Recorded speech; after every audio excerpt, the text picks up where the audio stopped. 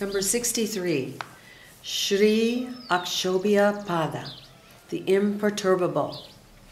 Shri Aksobhya-Pada represents the imperturbable state of consciousness.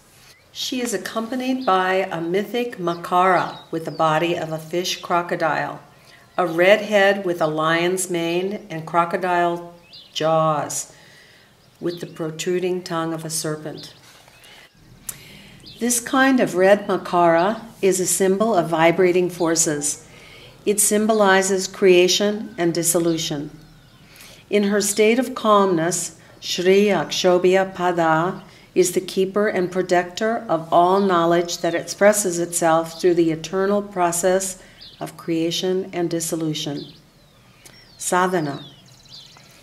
Yoga asanas and breathing exercises are recommended before sitting in a comfortable but steady and straight position.